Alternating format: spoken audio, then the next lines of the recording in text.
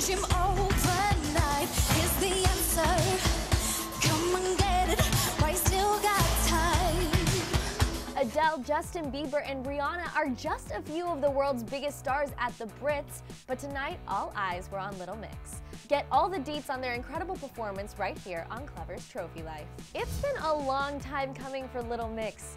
It was their first time performing at the Brits, and they killed it. Oh my god, are you kidding me? Jesy, Jade, Leigh-Anne, and Perrie all appeared on stage in a giant sugar skull, and everything that happened after that was amazing. The girls brought their A game to the BRIT Awards, and it's really no surprise that they all slayed their incredible performance of Black Magic, but I was in awe by their powerful stage presence, their setup, their amazing vocals, literally everything.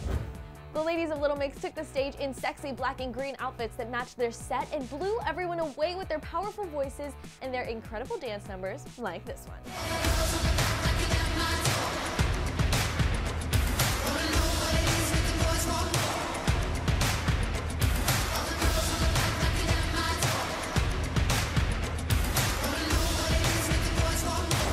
Amazing, right?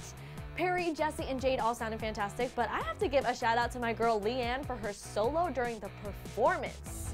Boy on his knees, repeat after me, say,